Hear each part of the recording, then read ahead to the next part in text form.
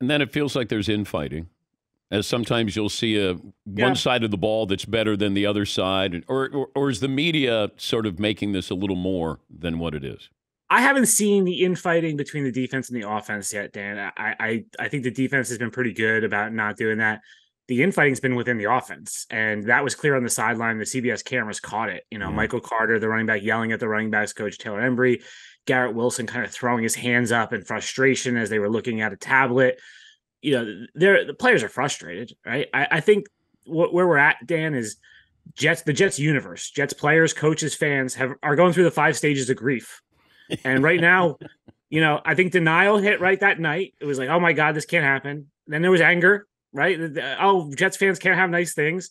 Then there was the bargaining, Dan. It was, well, maybe Zach Wilson's going to be better now because he was with Rodgers. Now we've hit depression.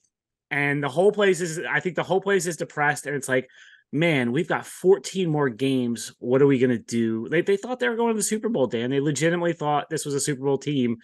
And now they're 1-2 with the Kansas City Chiefs coming in here Sunday night. They've got the Eagles in 2 weeks. Like, the schedule is brutal for them to try to right the ship here. So I don't know when acceptance arrives, Dan, but I think we're a few weeks away from that.